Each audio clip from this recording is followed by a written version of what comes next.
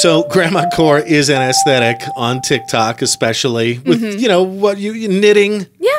Sewing, cooking, baking, that kind of stuff. Yeah, lots of like flowers and doilies and stuff like that. And I wonder if McDonald's is going to try to capitalize on that with their new shake, the Grandma McFlurry. Yeah, I heard about that. And I genuinely, I kid you not, I almost went and got one as soon as I read it.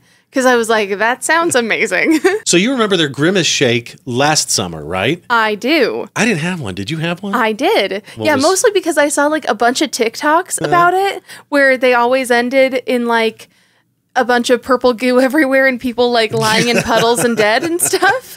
Okay. Which, first off, it tastes like blueberry pie. It was super nice and pleasant. It was rich, but it wasn't like terribly rich, you know? And I don't know, I didn't really get the TikToks very much. Like they made it seem like it was so terrible, but it was like quite delightful in my opinion. Those Generation Alphas and their Dadaism and their surreal humor. Yeah. Kids these days. Anyway, the Grandma McFlurry is a sweet new treat that mixes syrup, vanilla ice cream, and crunchy candy pieces. I've heard that it's Werther's. Which is, McDonald's jokes is like Grandma's favorite treat that she hid in her purse. I love that. What's that gotta be? It has to be Werther's. It's gotta be. Especially as Werther's rule. Werther's are the best hard candy. Ooh, outside of maybe root beer barrels. I do love a root beer barrel. Remember those Lifesavers cream ones? The Cream Savers? Yeah, those were I good. literally have one in my purse right now. I kid you not. I'm trying. Of course you do, Grandma.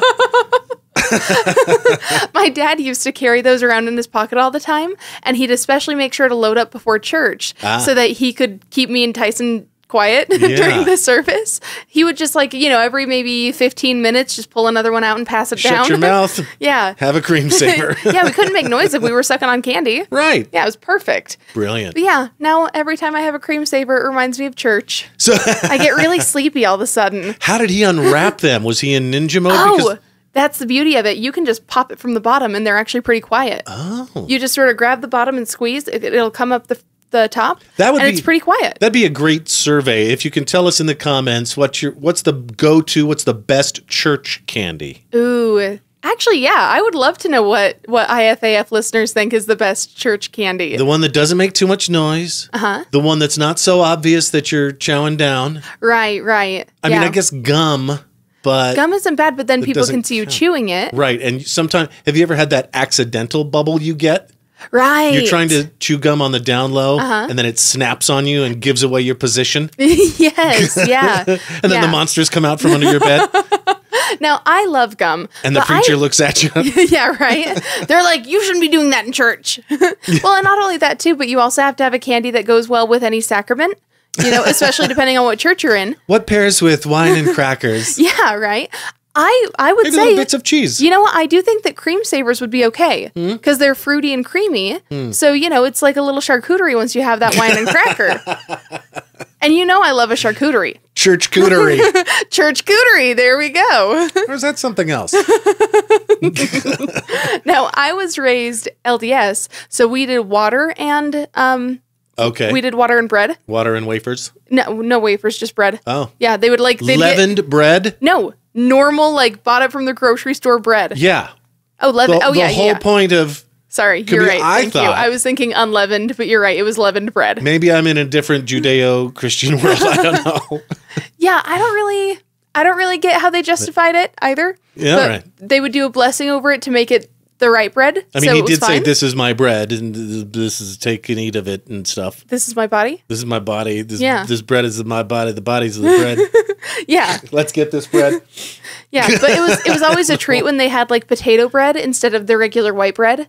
I love potato bread. Potato bread. It's just good. So anyway, this new Grandma McFlurry, rumor has it, is butterscotch flavored. That sounds so good. Like a Werther's original. Gotta try it. Yeah. Well, and I mean, after that butterbeer in Universal, honestly, I've been kind of on a butterscotch kick. Now they have butterscotch dilly bars, and I love a dilly bar. Ooh, I would fight someone for a dilly bar.